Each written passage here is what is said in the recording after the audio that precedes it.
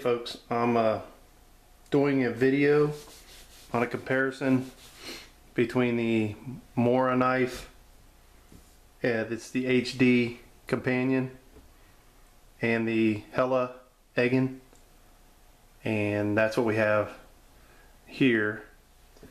And what I want to do is I want to show you guys some of the differences.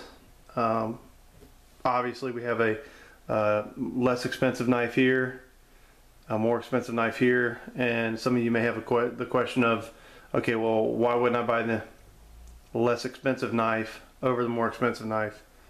And we're gonna try to go over some of those questions, or hopefully answer some of those questions for you throughout this short video. So we'll get right into it. The design of the Mora knife, which this one's been used a little bit, this is a camp knife. It's a Scandi grind, which means that, and I don't know if you can see that, but it's beveled at this edge here. So it's a Scandinavian style grind. And so that what that means is that it would be good for camp chores.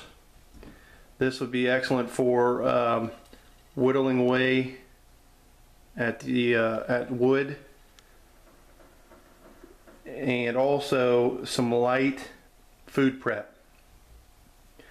Well, the reason why I say light food prep is because the Scandi grind is still pretty, it still is a pretty thick blade even with that grind, so you can't get so detailed on the food prep. You want to slice, let's just say, out slicing thin tomatoes or something like that. This actual Mora is a carbon steel version. It's the HD, so it's got about 1/8 of an inch thick blade, which for all you metric folks is 3.2 millimeter, and the length of the blade is 104 millimeters. The handle, the ergonomics of the handle fits your hand really well. I've got medium, large hands. It fits the hand super ergonomically. I mean, it feels really good. There's a little bit of a indentation here for your thumb even. There's a nice little finger guard right here, right where my thumb's at. And this portion here is rubber. This is the plastic. With that knife, you get a plastic sheath with a belt clip. The value of this knife generally goes for somewhere around $15 to $18. That doesn't include shipping. It is carbon steel, so that's why it's a little bit cheaper. The inner design of the blade is what we would call a stick tang, and it's a hidden stick tang. So what I can do is I can show you an example of another Mora blade, and as you can see, that blade gets buried deep inside that handle, but it's not a full tang because it's partially hidden in there, and it's not a complete tang in construction to where it goes through and you rivet into the actual handle for strength. So one of the things you have to be careful with this knife is wood prep, and that would be basically batoning. You want to avoid batoning. You can do some light batoning with this, and I caution you on that. And the reason why I say you can do light batoning with this is because it costs $15, and if you break it, you know, you can go buy another one. The only problem is if you break your only knife in the field, you're out of knife for the rest of the trip. So that would be the caution. It's an excellent knife. I've used it. I've really used it actually just whittling. I haven't really taken it out with me yet. I've got another knife that I actually take with me, but this one will go with me to the Red River Gorge a couple times this year. I'm going to do some testing on it out there as well. But excellent knife. For the price, you can't beat it, and that's where you would get the actual value of the knife is extremely high, if not top value. Some people may disagree with me on that, but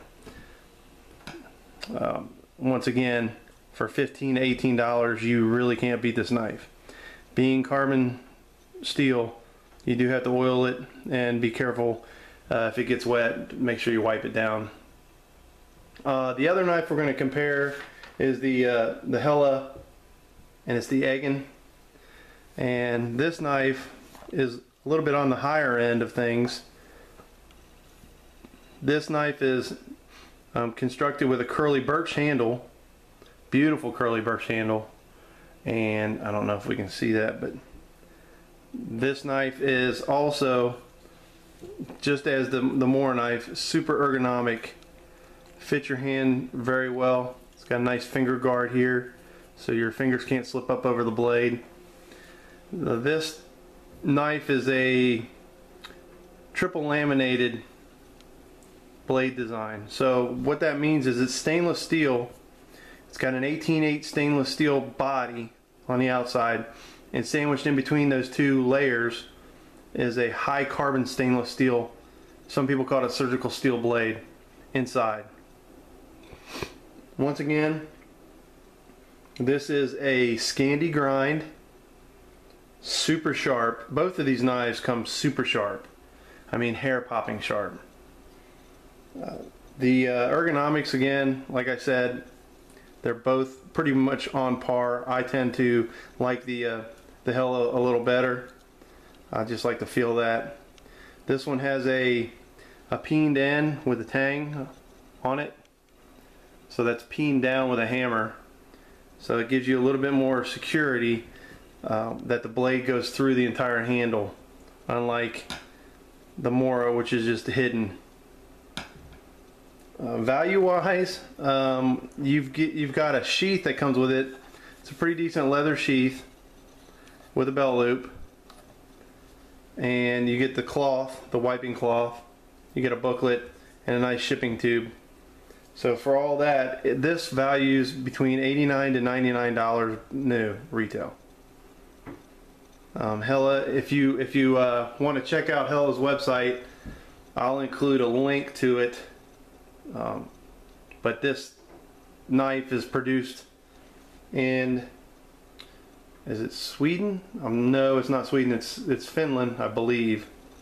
I could be wrong on that. The use for this knife would be, again, camp chores, camp prep, some food prep, but once again, it's actually the same thickness as the Mora, so you're going to have, with that Scandi grind, you're not going to be able to get the detailed food prep if you're looking for that. Both knives are excellent. Both knives come with a sheath.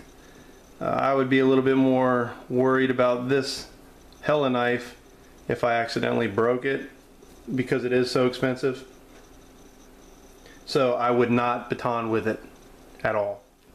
This one, me personally, my personal opinion, I would do some light batoning with it, kindling, maybe. This, not a chance. So that's my quick review on the knives. Both knives you can go and check out online to get the dimensions, total dimensions.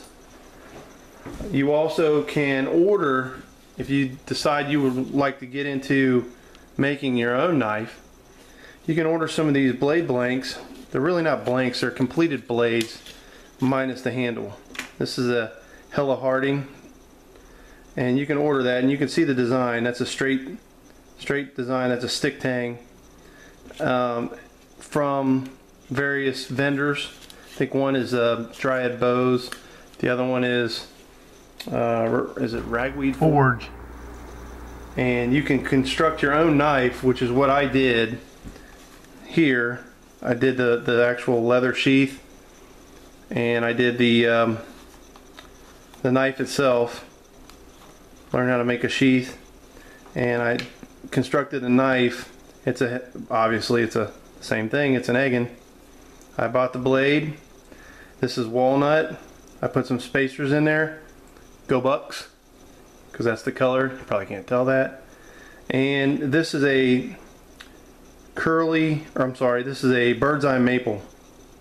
If you see those dots right there, that is a bird's eye maple. It's almost translucent when you look at this, and I'm sure the video is not going to do any justice. I don't know if it can even get up here and show you that, but it's almost translucent. The lighting's not the greatest in here, and it's peened at the end here, but this is my design. I tried to mimic the Helle Eggen, but this one felt just a little bit better for me because I liked a little bit of a thicker belly in there. So that's my design, and you can do the same thing for minimal price. And I'll include some links to some of the blade dealers that actually deal with blade blanks. Other than that, that's my review of these two. Not really getting into all the technical details. I'm just trying to do a little bit of a review between the two so that you can have an informed decision when going out in the woods this season. My personal opinion is I would take the Helle Eggen, but for the price, you can't beat throwing a couple of these into your backpack, or one in your backpack, one in the toolbox, and forget it for a while. I mean, if it rusts, whatever, it's $15. So I appreciate you guys watching the videos, and if you would like to subscribe, I'll have many more videos coming out, different reviews. Some will get more detailed, some will be full bench reviews. Others, like this, will just be more of a philosophy on how these things are used. And other than that, if you would like to see more, just subscribe to my YouTube, and have a good day.